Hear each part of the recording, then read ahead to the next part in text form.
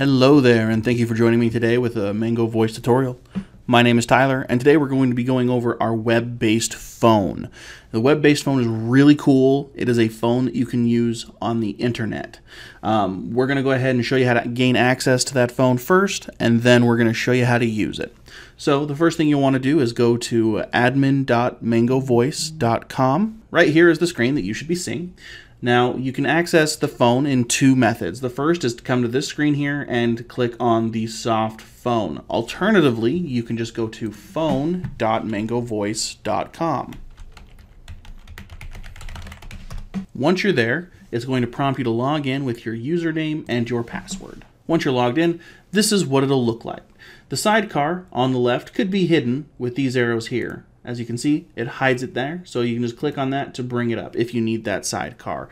I don't recommend hiding the sidecar as it doesn't do you any good, but that is how you can do that.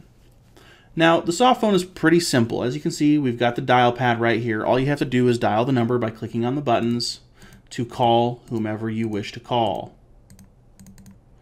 Once you have the phone number in there, you can click on the green button right here, and it's going to begin placing that call. MangoVoice. Phones made simple.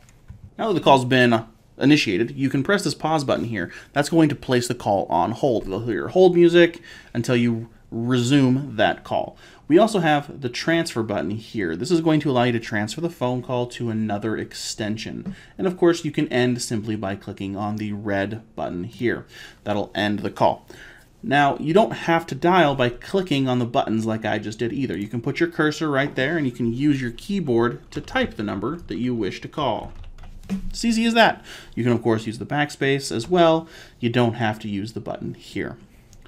Now, the sidecar is a very beneficial tool that is going to operate just like the buttons do on the side of your desk phone.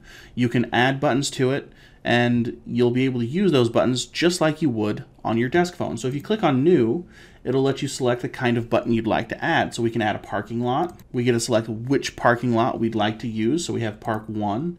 It's going to label it Park 1. Personally, I just prefer the letter P and then the number. So we're going to label that P1 and add. And we're going to add another one. We're going to add Parking Lot 2. Then you can also add the extensions for your office, the presence buttons for your team. By clicking on New, we're going to then select Directory. And then we get a pick from a drop-down menu of the phones that we want. So we're going to go ahead and throw on Sally's, George, and Tyler. Now that we have those three presence buttons active, we can click those buttons at any time to call those individuals. For example, if we click on Tyler, it calls Tyler's extension. The circles here operate the same way as the lights do on your phone. This green circle means that it's available. If someone was in that parking lot, it would change to red. And that goes for the presence options as well. If Tyler was on the phone, that green circle would change to a red circle. Now you can also add speed dials. All you have to do is select speed dial and put in the phone number you'd like to see. You'll of course want to label that appropriately and click on add. Now we have a speed dial. As soon as you click that button, it's going to call the number in question. Now once you're done editing, you can go ahead and click on done and it'll go back to edit, and you can adjust that later as you see fit. Now the final thing I'd like to show you today is these three dots right up here. If you click on those three dots, you'll have the ability to access the voicemail for this extension. So if voicemails are being saved on extension 100, you can then listen to the voicemails right here by clicking on voicemail. It'll dial *97.